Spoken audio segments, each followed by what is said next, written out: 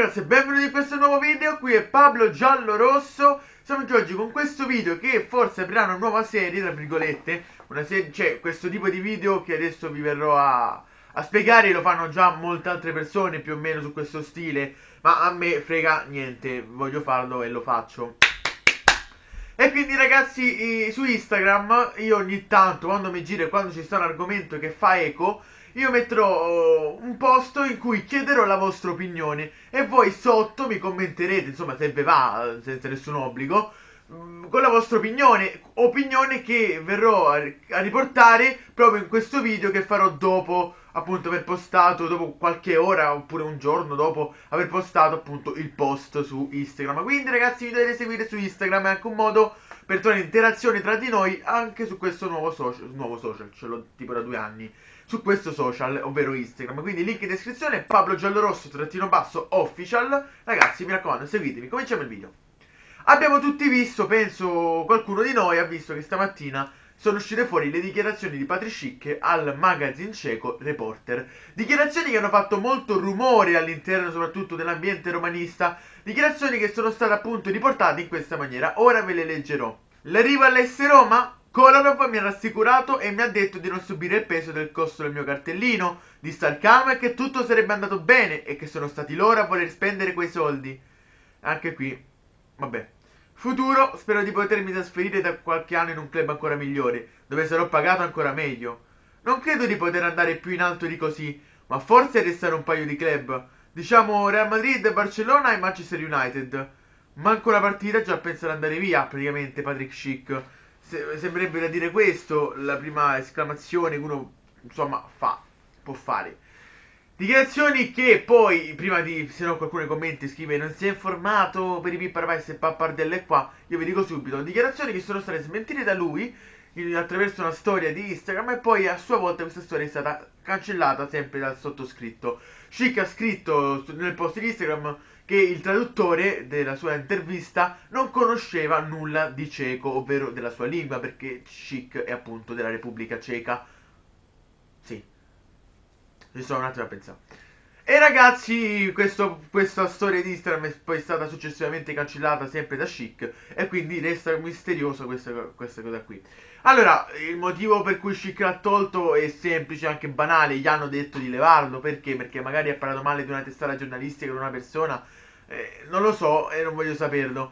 Però diciamo che se la traduzione esatta fosse stata quella, diciamo che Schick deve stare un attimo carmina e mettere i piedi per terra, perché non ha giocato nemmeno una partita e già tu pensi di essere pronto per andare al Barcellona e al Madrid. È vero che se tu in un futuro andrai in questi top club significa che sei un fenomeno e che quindi minimo 20-30 gol a Roma li hai fatti, quindi va benissimo. Però a me sono cose che non piace, cioè queste cose qua non mi piace sentirle quando un giocatore è tesserato in un club e già ambisce ad altro. È logico che tu ambisci ad altro, perché è normale, cioè, raga, ma noi pensiamo che Alisson rimane a vita alla Roma, che come si chiama, Pinco Pallino rimane a vita a Roma? No, è logico che un calciatore, soprattutto straniero, ha obiettivi, cioè, dalla Roma è logico che la Roma che vince una volta ogni 10 anni, è logico che uno voglia andare magari in un top club che ti garantisce un paio di trofei all'anno e soprattutto la lotta per la Champions League.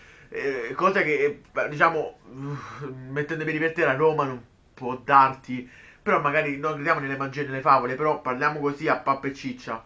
Ragazzi, sono cose che sicuramente tutti i calciatori pensano, ma un conto è pensare, perché lo so pure io che magari un giovane pensa ad andare magari in un top club più avanti, ma non mi sta bene che uno lo dica così pubblicamente. Cioè, è come se io vado al McDonald's e grido però è meglio andare al Burger King. Cioè ragazzi, è logico che agli addetti del McDonald's non vada molto a genio queste dichiarazioni. E stessa cosa vale per Schick e la Roma. Cioè tu stai nella Roma, che ne so, vado a casa dell'amico mio e dico, vado da Mario, sì vabbè, però si sta meglio e si mangia meglio da Antonio. Cioè sono cose che magari tu puoi pensare dentro, perché magari Antonio cucina meglio e sappiamo che Barcellona è una squadra più forte della Roma. Però se tu stai a Roma, se tu stai da Mario, insomma è brutto da dire. Dette queste similitudini qua un po' fantasiose, andiamo a leggere appunto i commenti del web su Instagram, dove ho postato appunto questa domanda: cosa ne pensate voi miei iscritti di queste dichiarazioni? Adesso andiamo a leggere le vostre risposte. Allora, Francesco AS Roma 1998, che è una foto con Raggio Nainggolan, complimenti, dice: se è vero che l'ha detto, non è normale. Insomma, sono un po' dichiarazioni, sensazioni che chiunque ha provato, appena ho letto, ha detto: questo sta fuori, oh ma chi sei? Cioè, vabbè. E mentre Mangiare alla lamela ci dice: ha smentito, ma se fosse vero può anche morire oggi. Addirittura morire no, però insomma, ovviamente non è che lo pensa veramente che deve morire, però insomma abbiamo visto che molti tifosi ci sono rimasti un po' male perché non è mai giocato, è stato fuori da quando sei arrivato, abbiamo pagato 40 milioni e passa, 44 milioni, e quindi insomma, cioè, Chicco. Mentre Francesco Racioppi ci scrive che non ha detto nulla di male, è il sogno di tutti i calciatori giocare in squadre come Barcellona e Real Madrid, è quello che appunto abbiamo detto anche prima. Il problema è che lo ha detto in un momento completamente sbagliato. Non puoi dire queste cose in una piazza come Roma, e quando ha giocato appena 15 minuti in stagione. Diciamo che non ha completamente sbagliato, ma è stato ingenuo. Detto questo, ritengo che Schick sia un ottimo giocatore e non sarà qualche dichiarazione a farmi cambiare opinione. Dagli Patrick. Ovviamente tutti ci auguriamo che Schick possa comunque sia fare i suoi 50-60 gol. E vabbè, pure un po' di meno, vanno bene anche 15. Però ragazzi, per far capire, appunto, diciamo che Francesco ha detto le cose che abbiamo detto noi prima, ovvero che è normale che un calciatore ambisce un club più prestigioso di Roma, ma insomma non lo puoi dire in questo momento in cui tu hai fatto 0 partite praticamente e sei stato infortunato dall'inizio alla fine. L'anno scorso hai fatto solamente, diciamo, un anno buono, e già che parti, vai in un nuovo club e ti presenti dicendo: io voglio andare a Barcellona e Real Madrid, ambisco qualcosa di più di Roma. Chicco, cioè non è molto carino, ma l'ho detto già 50 volte, quindi vediamo cosa dite voi. Mentre Angelo Rosso ci scrive: siamo ed eravamo tutti consapevoli che Schick non rimarrà per molto alla Roma, ma malapena ha giocato una partita e già inizia a dire che punto ad andarsene. Non so leggere. Ma malapena riusciamo a dire... Non so leggere in parte 2.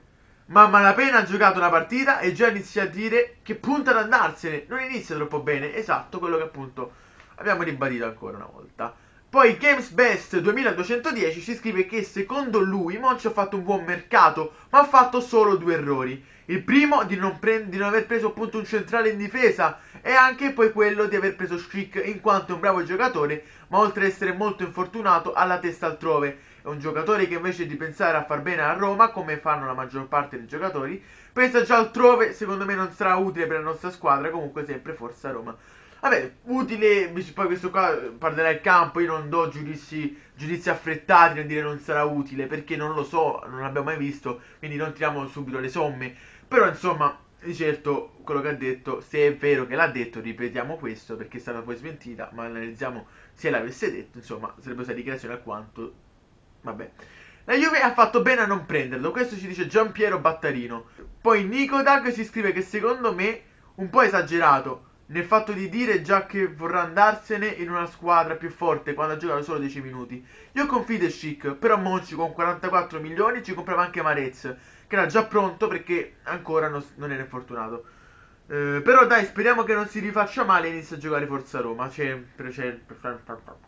Ovviamente sì, certo, sono d'accordo. Certo, il discorso di Marez è più ampio, cioè se 2 mesi, ci metti 2 mesi e prende Marez vuol dire che non potevi farlo, quindi secondo me è inutile dire che se aggiungevi tot e prendevi Marez siamo stati 2 mesi su questa trattativa, non siamo riusciti a prenderlo, vuol dire che non voleva venire innanzitutto lui, scusatemi, lui non voleva venire, e oltretutto vuol dire che l'Ester chiedeva qualcosa di più di 44 milioni, 45, e con questa già 50 milioni sono tanti. Poi Tommy Marani ci scrive: secondo me è più che legittimo che punti sempre più in alto, vero, ma al suo posto me lo sarei tenuto per me, vero parte 2. Deve ancora dimostrare di valere quei soldi e deve concentrarsi solo sulla squadra. Sono d'accordo con te, Tommy. Finiscono qui dunque i commenti, anche perché ho messo questa foto troppo tardi, l'ho messa tipo alle 2, all'1, e quindi avete avuto poco tempo per rispondere, solo 2 ore. Quindi ragazzi, mi raccomando, seguitemi su Instagram perché usciranno altri video simili, ovvero che posto per poi farci un video. Questo lo può finire qui, lasciate un like, un commento, iscrivetevi. Da Pablo Giallorosso è tutto, adios.